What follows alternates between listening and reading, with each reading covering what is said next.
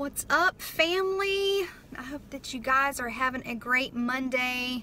I missed y'all. I had to take a few days off just to clear my mind, really, and just seek the Lord and just talk to Him and just to take a breather.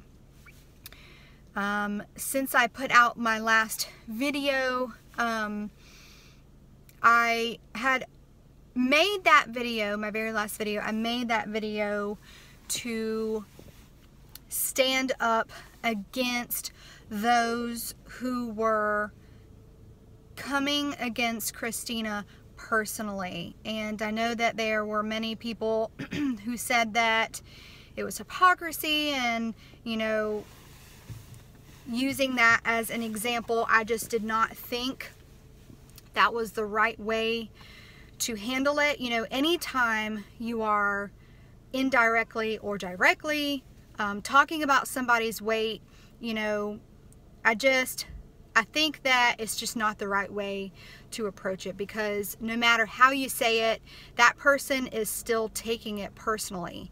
And when you bring up somebody's weight, especially anyone who is struggling with their weight, there are many people out there who have weight issues due to thyroid problems. There are many people who, you know, go through a lot of things behind closed doors. And, you know, they might be struggling with somebody who is being abusive mentally when it comes to their weight. You know, there's so many things that people go through. It's just not, it's not tasteful. It's not, so that's why I just came out against anybody who was talking about Christina's weight, because I had seen it, you know, done to Rhonda as well. And I know at the end of the day that people are standing up for the faith, and I completely agree with that, but we just need to make sure that we're doing it in a Christ-like way. And so when I put that video out, there were many people who thought I was still kind of muddying the water, and thinking that I was basically coming against not only the people who brought up her weight, but also just the other people who were exposing their teachings in general. And, you know, over the past couple days, talking to my brothers and sisters, praying about it, you know, I think that it is very, very important to stand up for the true gospel. And I know many people, you know, like I've told you guys that I have in the past, you know, thought it was okay or thought it was right to, you know, say things like, make Jesus the Lord of your life, or, you know, are you truly surrendering your whole life to Him? Things in that nature. And I never really truly understood what lordship salvation was, and I totally get it and I understand it now. And, you know, I just, you know, all along had good intentions when I would say things like that, but I feel like, you know, even up until very recently, I never truly understood the simplicity of the gospel, even though I have been saved since a kid. You know, there are other people out there who have come to Christ at a later time in their life. And so I understand how saying certain things can confuse people and bind them up, even when you're not meaning to. And so I truly do understand that it is very, very important to stand up for the true gospel. And like I told you guys, I never truly understood the simplicity of it until recently, because, you know, Satan wants to plant doubt in your mind and make you think that the gospel is not as simple as it is. And I was talking to Chrissy last night, and I said to her, I said, sister, I said, don't think that I'm because we had been talking back and forth for a while. I said, don't think that I'm, you know, questioning, you know, the gospel or anything. I said, have you ever thought about You know, if the gospel is so simple, you know, as it is, which it really is, all who call upon the name of the Lord shall be saved, for it is with the heart that man believes. It's genuinely believing in your heart with every fiber of your being. With the gospel being so simple, why does the Bible say, or why does Jesus say that that the path to eternal life, the path to heaven, is narrow and few find it, but the road to destruction is broad and many are on it? You know, if the gospel is so simple, why does the Bible say that? Because I was just thinking about it. It was something that popped into my head, and she said something that made so much sense. She says that, you know, there's a lot of people that hear the gospel and know the gospel, but it's hard for many to accept how simple it is. They always want to add works to it. There has to be more to it. Is it really that simple? I mean, Satan has been in my head multiple times and tried to plant that doubt in my mind that it can't be that simple. How can you just believe and you be saved?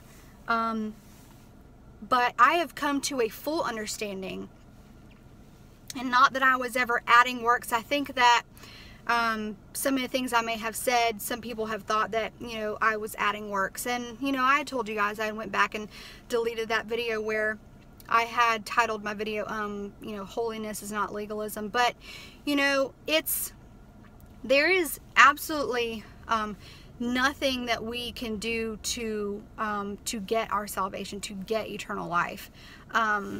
It is all what Christ did on the cross. And when he died on that cross, it was finished. And he really was like the final sacrifice. And the Bible, the gospel in the Bible is so very, very clear and so simple. It is to believe in Christ genuinely in your heart, because, you know, there's a lot of people out there who acknowledge Christ or say they believe in their head, but they don't mean it in their heart. You know, when I look at the world, or like yesterday, it had popped up in my mind yesterday when I was driving. I could still see the moon. It was daylight. I could still see the moon, and just being able to look at that planet, like to look at the moon, just to look at the whole world and to see how he, you know, made us, just how he made everything. I mean, everything is his. Everything belongs to him. We only believe in him because he allowed us to have that faith. There are no, you know, and so when I look at everything and I look at, you know, all of his creation, I just know, you know, I believe with every inch and piece of my body, I believe in him. And that is what saved me as a kid, just believing in him. And I know that there was a lot of confusion with the obedience part of it, and even I was kind of confused there for a little while, and that's why I had to take a few days off and just really search my heart and have clear understanding and confirmation from the Lord, because, you know, we all just need to kind of take a step back. But you know, the whole obedience thing, our obedience comes from our faith. You know, all the good works that we have, like, I know people will say, well, you have to obey him, or you have to do things, you have to do something. You know, all of the good works that come from us were preordained. They were already pre-planned for our life. So everything that we do is because he had already planned it. So I was, you know, I watched Chrissy's video last night. I shared it with you guys because I thought she just said everything that I think needed to be said. I mean, the Holy Spirit completely flowed through her, and I shared her video, and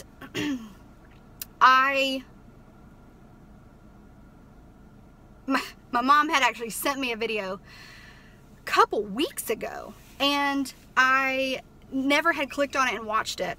It was actually from my old pastor, Jensen Franklin, and she had said, she said, scroll all the way to the 24-minute mark, and she said, this is grace, this is the gospel explained, like she was telling me to listen to it, and I didn't even listen. Like, this is how bad my procrastination can be sometimes.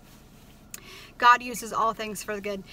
And so I had watched Chrissy's video, and I was cleaning up last night around the house, and God had put it into my spirit to go and watch that video that my mom had sent me like weeks ago that I should have already listened to.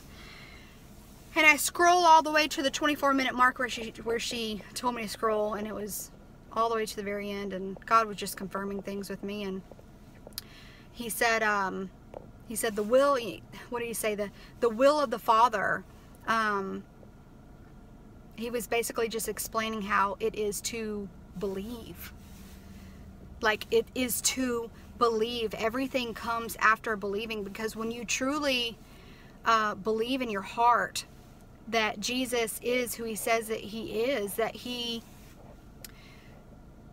left his glory, he was born of a virgin, born in flesh, and he lived a sinless, perfect life, and he died on the cross for our sins, the sins that we deserved that punishment, we deserved that, but he laid down his life for us so that we could have eternal life.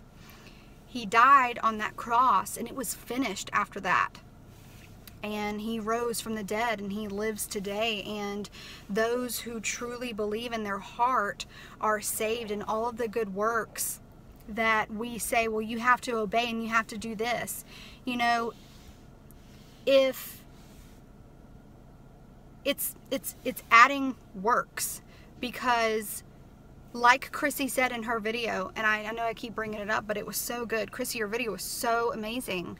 What you said about if you say, well, I obeyed God, like I did this, it gives you room to boast, because you're going to get up to heaven and you're going to say, well, I obeyed you. I did this. I did that. I got up and I did this. It gives you room to boast. And Jesus says that it's a free gift. Eternal life, our salvation is a free gift, so that nobody can boast. So all of the obedience comes from our faith in Christ. Everything is his. Everything comes from him. And also, like Chrissy said, like with my husband, well, let's just say my husband, and I know there's many other people out there, but you can look at somebody and say that they're not obeying because of things that are still in their life, or sin that they're dealing with, or just the way that they're acting or they're living, whatever it is. You know, God works all things out for the good, and we don't know what God is doing behind the scenes, and we just don't know the big picture, and we don't know his plan, and we don't always know what he's doing, because he's God and we are not. So but I can tell you this, the person who truly believes in their heart is saved. And when they are saved, when they truly believe in their heart, truly believing in their heart, the Holy Spirit will come in and dwell within them and make them a new creature. And God will do all the works in their life. Everything is God's. And so when people say that it is easy believism, or whatever they say, I guess it is easy believism. Because when you truly believe in your heart, you know, we have to go by what Jesus says. What are his words? What does he say? Not what we think, or what we think that other people should do, or you need to make the Lord, Lord of your life, all of your life, not just a little bit of it. You know, are you really truly a Christian? I mean, did you give him all of you when you said that prayer? I mean, do you actually really believe like you said? You know, did you fully surrender your whole life to him, or just a little bit? And I can, after seeing, you know, what lordship salvation is, it's not what God says, because he says when you actually truly believe in your heart, you are saved. And so, you know, I just have so much, you know, confirmation from the Lord over these past few days, and clarification and peace and comfort, and knowing that there is freedom in Christ, and that you don't have to live in condemnation, and you don't have to live in fear. Now, I know that there are people out there who, you know, who say the prayer, or profess that they're Christians, but never truly believed it in their heart. And, you know, I'm not telling people just to, you know, just, I don't know. I know there's going to be people that will come against this message, and that's fine, because Jesus said that it would happen anyways, and that we should rejoice because we are hated for his name, and, you know, our riches, our treasures and everything are not here. They are in heaven with him. And, you know, you know, we shouldn't be doing, we shouldn't be trying to do any works of our own for any type of blessings or rewards. I just know that, like, I just want to just be close to him and seek him and just be close just because of who he is. Like, I love him for who he is, not for what he can do for me in my life or what he can provide. I just love him because he saved me. He gave me the faith to believe in him, and this is the true gospel, guys. I just ask that if you have not believed in Christ today, if you have not truly believed in your heart that Jesus is who he says he is, that you call upon his name to be saved, because this is the dispensation of grace. This is the time where it has been finished, and he is offering this gift of eternal life to you if you truly believe in your heart that he is who he says that he is. Because when you do, you will receive the Holy Spirit, and he will make all things new in your life. And so I just ask you guys, if you have not believed on Jesus today, that you do it, because like Chrissy and I had talked about, there are so many people that will be on that broad road because they can't accept that the gospel is so simple. They can't accept the simplicity of the gospel. And there are going to be many, many people who stand before Christ, and they will say, well, Lord, I did all these things in your name. I drove out demons. I did this. I did that. And he will say, depart from me. I never knew you. So, get on that narrow path to Christ, and believe on him today. He is the only way. Jesus is the only way to the Father. He is the only way to eternal life, and it can be yours today if you just believe. And God will work everything else out. You can have freedom in his name. So I absolutely love you guys. I hope that cleared everything up. I understand that we have to contend for the faith. I am not against anyone who has come out against anyone who has been preaching other gospels. Like I said, I completely understand the severity of it, that people's souls are on the line. This is not, I mean, this is life or death. So, you know, I love every single one of you guys, and keep standing for the true gospel. This is the true gospel. And, you know, there's nothing that can snatch you out of the Father's hands after that. God is in control of everything. So I hope that this cleared the waters, and let's just keep standing strong. And that's all I have for you guys today. I'm glad to be back on here. I hope that you guys have a great rest of the week. I will be back on our normal schedule, probably back to posting every day, but this was truly on my heart. And I'm sorry to anyone who has ever got a mixed message from me, or if I've ever caused confusion to you guys. I'm truly sorry for that. But, you know, it is so important to stand up for the gospel and call it out when somebody is in the wrong and when they are in error, because it causes confusion for other people. So I understand that. So I love you guys. I'm going to hop off of here. I'm going to grab some lunch. I will talk to you guys later. Love you all.